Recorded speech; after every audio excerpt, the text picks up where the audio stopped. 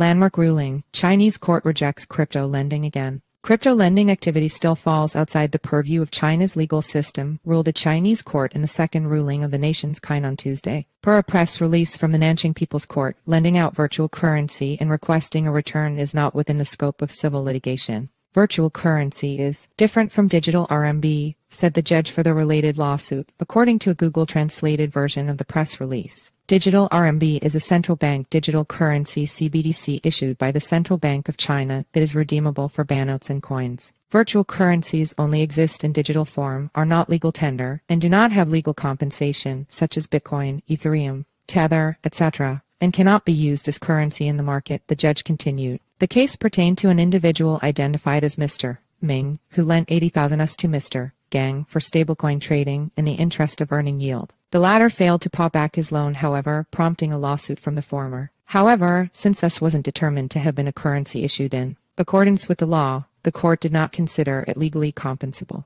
Mr. Ming attempted to appeal the decision, though this too was dismissed. The judge highlighted the illegal nature of crypto transactions at large in their ruling, echoing the central bank with claims about crypto harming national financial order and social public interests. They continued, if any legal person, unincorporated organization, or natural person invests in virtual currencies and related derivatives that violates public order and good customs, the relevant civil legal actions will be invalid, and the resulting losses shall be borne by them themselves. China's crypto ban. After banning Bitcoin mining in May 2021, China's central bank enacted a sweeping ban on all crypto transactions in September of that year, citing concerns over economic instability and criminal activity. China continues to attract significant crypto volume. Chainalysis reports that the region received $86.4 billion in transactions between July 2022 and June 2023. Chainalysis and others argue that such bans in China have been either ineffective or loosely enforced. Though mining activity in China has substantially fallen, estimates from Cambridge show that the nation still hosted over 20% of the globe's share of Bitcoin mining activity several months after the mining ban was enacted.